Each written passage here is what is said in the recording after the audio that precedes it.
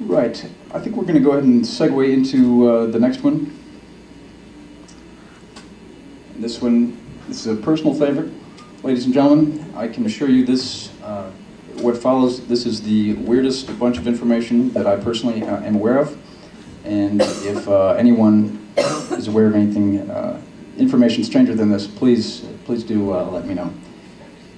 So, for me, it boils down to, again, like I was saying, claims about contact. All you really have to go on is what people say they experienced or what happened to them, where they experienced interacting with something other than human.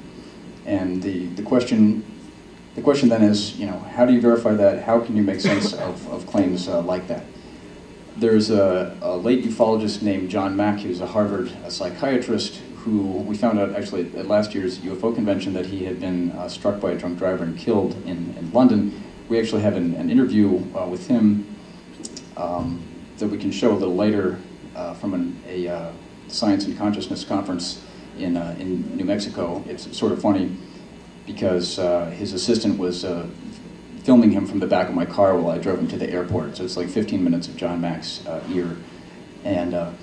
But John Mack put himself very much out on a limb as a mainstream academic, wrote a book called, I forget what it was, Abducted perhaps, or Abduction, something like that, where he really sort of crunched the data on the sheer numbers of people who claimed that they were that they had been abducted or had had this kind of contact. And in his later work, he started to develop a more of a theory. People ask him, how can you just believe this? What people are telling you? And he's like, well, the fact that it puts these people under such stress, you can't hide that.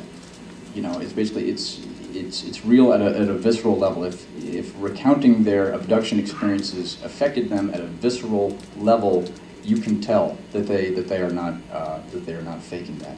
So in one level, he's giving them the benefit of the doubt. At another level, he's just taking their accounts at face value. And what he claims we need is a science of human experience, and that's very tricky. I think he's right. And with that in mind, we see this first picture here. This is a woman from the Kum San in the Kalahari Desert, and she's clearly in a state of deep trance, and is, I believe,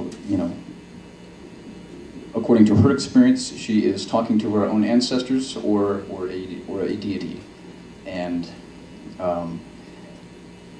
What I think is interesting is to put these phenomena side by side. So we're gonna, that's what we're gonna do as this presentation goes along. But one thing that's interesting to me about trance possession is that people who truly go under, as this person apparently is that they will have missing time. There are other forms of, again, communication. It's psychic. You could also say it's spiritual, but it's purely subjective, and so there may be situations where the person experiencing this remains lucid, but they're getting voices in their head that have some significance, some consequence for them. But for a person like this, particularly if it's a priestess, could we get the next frame? Okay, we'll return to that in a moment.